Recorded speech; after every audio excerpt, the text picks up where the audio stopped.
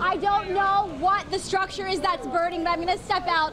I don't know what type of alarm fire it is. When we got here, we saw the white smoke, and as we're getting closer, it's just large fanning flames billowing out all around this structure. Now, again, we don't know what this is, but this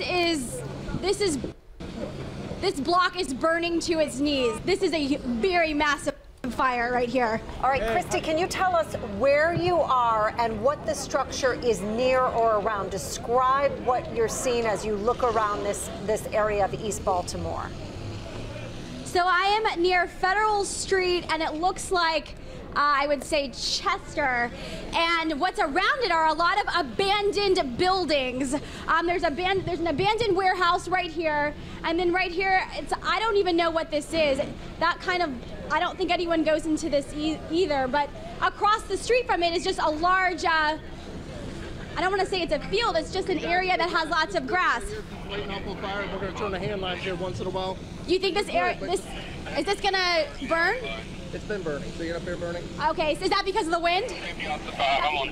No, what I want you to do is stay back a little bit, so that way if it does catch fire, we can hit it with water without hitting you. Okay, thank you. So apparently because of the wind, a lot of the embers from the fire across the street is hitting this abandoned building to my right. So again, you just saw the fire chief here on scene ask me to step back, because in case that starts to catch on fire, they're gonna have to spray with the hose on this building. But Mary, basically everything around here seems to be abandoned. Earlier, Christy, a big concern over at that CVS where you were earlier today when we saw some rioters actually cut through one of the fire hoses. At this point, do you see anyone lingering around, or is it just the firefighters on scene at this point?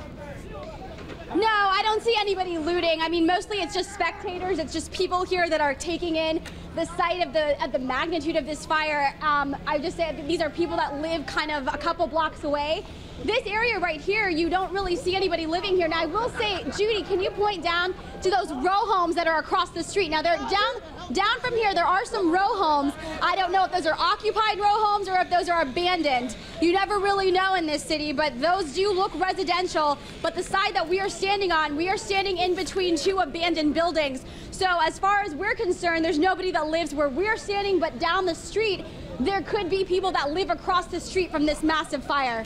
And of course, if you're home tonight, you see the smoke, you smell the smoke, you see the images that we're showing on TV with all that has happened in our city today, the other fires that were set. A lot of people are very concerned, but again, we have no confirmation that this was started by rioters or if it is even related to what happened in our city today. But at the same time, it is just more resources for the city that they have to dispatch, and it's just this another tense situation in our city. You know, this has just been so incredible. Christy and her crew, Judy and Eric Scott, have been down there on the front lines of all of this today. They've been hit with pepper spray twice. They have seen all of the destruction in one part of the city. Now they're witnessing this destruction firsthand. Christy, this is the video is just phenomenal.